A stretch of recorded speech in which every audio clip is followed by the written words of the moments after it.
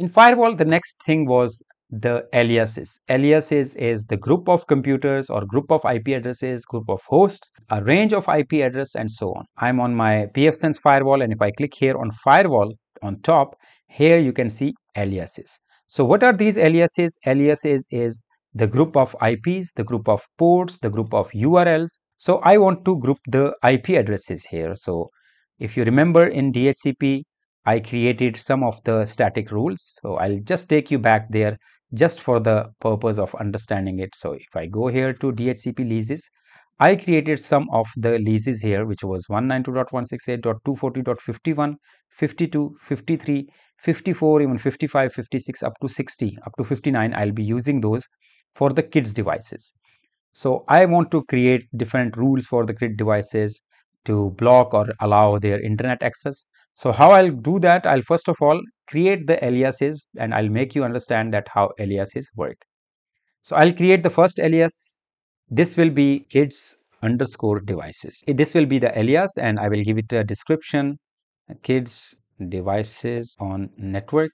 So these could be laptops, desktops, or smartphones. I'll be doing it for hosts, and here I'll be giving the fully qualified domain name, or I will be giving the IP address. So there could be multiple IP addresses, as I mentioned. 192.168.240.51 will be one IP address. Here I have added all 9 devices here. Of course, I can write the name of users, kid1, the laptop of kid1, and the smartphone of kid1, laptop of kid2, and smartphone of kid2, and so on. So I will not be giving the names right now. You can of course add the names so that you can understand that this IP belongs to which kid. So I'll be just simply saving it. Now you can see these are all the kids devices. These are the IP addresses of all the kids devices, and apply the changes. Now instead of using IP addresses one by one, you have now created the kids devices as an alias.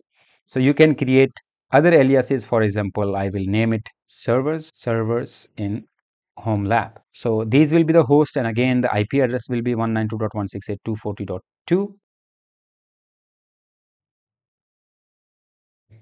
So I created another aliases, which is the IP addresses of the servers. So you might block the access from external networks to the servers, or even from the local VLANs to the servers. So you can do that, and I'll show you how easy it will be to use these in the firewall rules. So we are creating these aliases to use this in the firewall rules. You can also create the aliases for the ports. For example, I will say it web ports. So web ports will be ports used by the web servers. So these could be ports. One will be port 80 and another will be port 443. So you can simply save it. So it will give you an idea that these are the ports. You might have a specific server on your network. So you can create that application. For example, if my ERP is using ERP ports, so my ERP is using multiple ports. So one port is 80, another is 8000, another is 9000, and another is, for example, 8443. So I have created the ports for this server. So sometimes I might need to allow the traffic from external networks to these ports on specific IP address, for example. So this will be allowed. And for example, if you want to enable the web ports from external to your network, or from your network to external, so it will be also allowed. So you will be able to use then the aliases for the ports instead of the port numbers. Here also you can use the aliases for the IP addresses instead of individual IP addresses. So here in the IP also I can create the network aliases also. For example, if I say my local network, and I can also choose, instead of hosts, I can choose now network, and that network will be, for example, 192.168.240.0/24. This will be the network. I will save it. So one of the networks is added here, which is my local network. But what about the aliases for the external networks? I might be having servers on the internet. and that I might add as the IP addresses of those servers. It will be my web servers or my cloud servers or my cloud services and so on. And even I can add the specific network also. Let me show you how we can do that. For example, if I want to create a Facebook as an alias.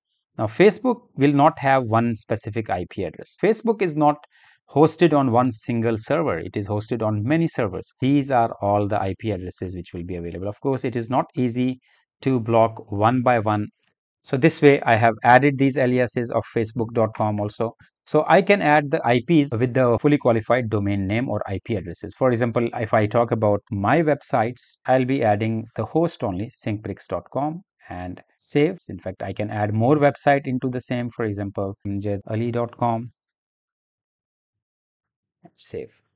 So this will be my websites. In case I want to use these rules easily in my firewall, I can do that. So this way you can create the group of ports, group of IPs, or group of URLs, URL tables, and URL ports. I'll be explaining this in next videos. So let us continue to the next video and understand how we can use aliases in the firewall rules.